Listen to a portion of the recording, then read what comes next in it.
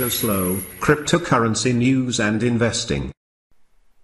CryptoSlo with more crypto gains. What's going on tonight, guys?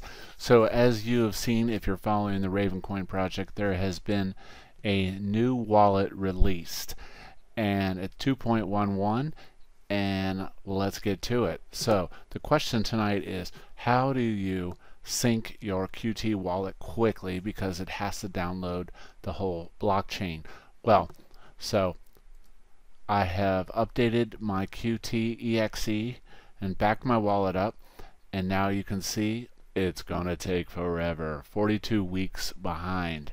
I could let it run all night, but like I said, the goal here tonight is to get it synced quickly. So as I said, you get your 2.11 installed, and go ahead and start the wallet, and as you can see, you are far behind. It's no problem. So the key is to download the blockchain and speed sync it into the directory. So the first step is obviously back your wallet.dat file up.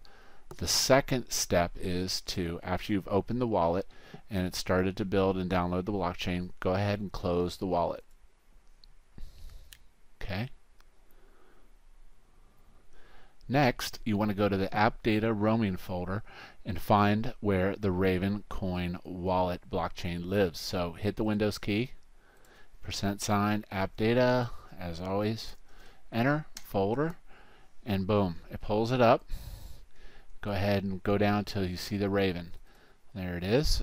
Alright, so you see a bunch of files here.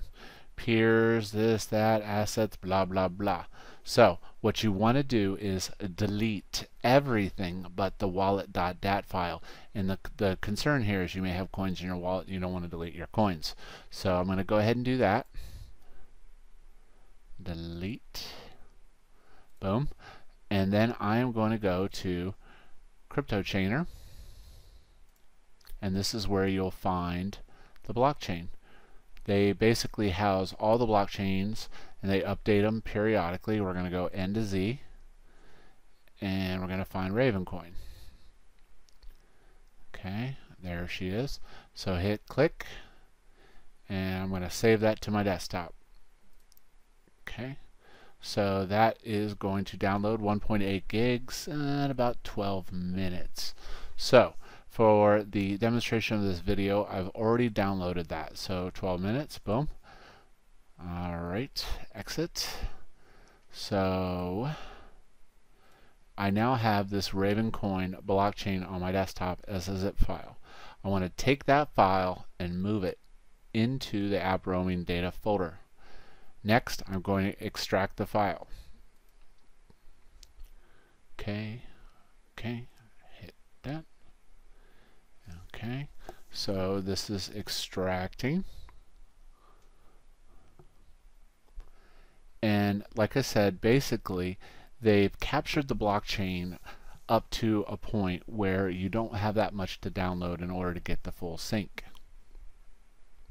So this whole process, you can have your RavenCoin wallet synced in no time flat. I'd say under a half an hour typically.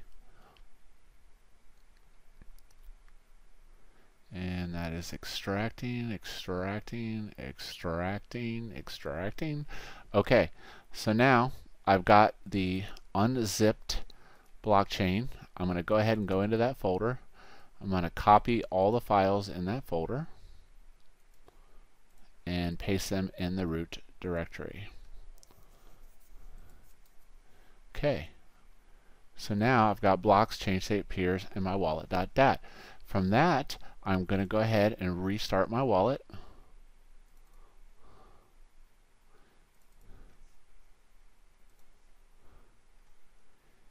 And let that baby fire up. And as you can see, it just generated a bunch of new files. Those are the files we deleted earlier. So let's check the status of our wallet. Alright, boom. Now, as you can see, instead of being 42 weeks behind, I am 10 weeks behind. That's all there is to it.